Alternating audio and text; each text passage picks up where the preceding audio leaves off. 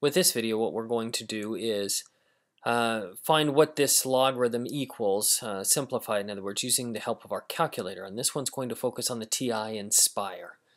Okay, and with the ti-nspire it makes it very, very easy. We just type it in just exactly like we see it here. So let me bring in a ti-nspire here.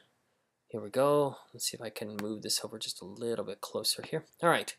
On the ti-nspire, the logarithm button, there are two different routes that you can take. I always show students this one, the one right next to the book here. It's got a bunch of these squares. This one is like a go-to one. If you'll notice, I'll bring this in just a little bit further. We have a lot of different things here that will work.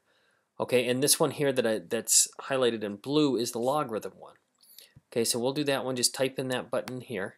And then let me move it back over here so we can see it. And again, we have a lot of information found there. That's not the shortest way, but it is one that works for many different applications. Okay, so I've got this one. It says log base 7 of 8. So all I'm going to do is type in 7. Let's see, the 8 is up here in the parentheses essentially, and then I just hit enter. Okay, now as I hit enter, you notice that it gave me this reduced form of the logarithm. Well, that's great, but what I want is a decimal. So the way I'll do that is, remember right above this enter sign is the approximation sign. Kind of looks like bacon strips.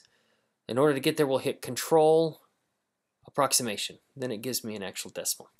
And this particular one here asked me to round it to the nearest 4 decimals. So 4 decimals on this one would be 1.0686. 2 would require us to round down.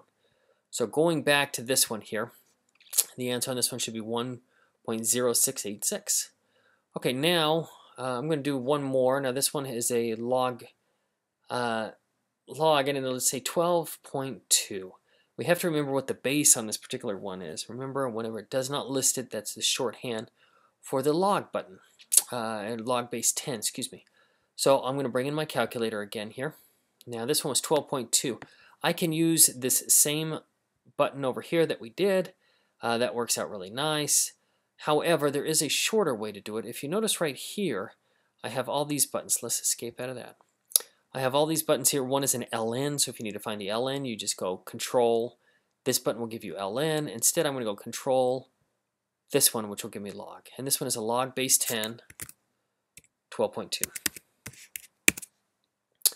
Then I'll just hit enter, and it gives it to me there. I have to round it to 4 decimals. 1, 2, 3, 4. The 3, let's see, that would turn into a 4 because the 5 would round up. So it's going to be 1.0864. So 1.0864. Now you're going to do the exact same thing if this one said ln.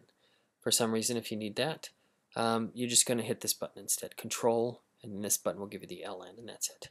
But that's how you'll find it using the ti-nspire.